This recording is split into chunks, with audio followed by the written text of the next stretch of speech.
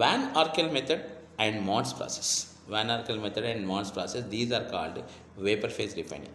Whatever the metals are there, if they are with impurities, we convert them into vapors, okay now, into the different compounds. For example, monds process, if you are taking nickel treated with carbon monoxide, forms a nickel tetracarbonyl NiCO4 coming into the vapor state.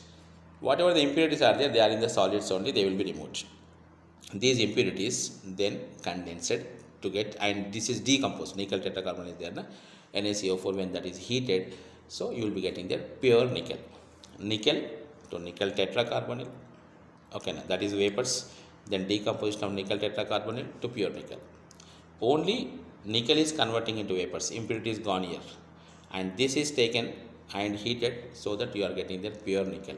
Vapor phase refining nickel monds process.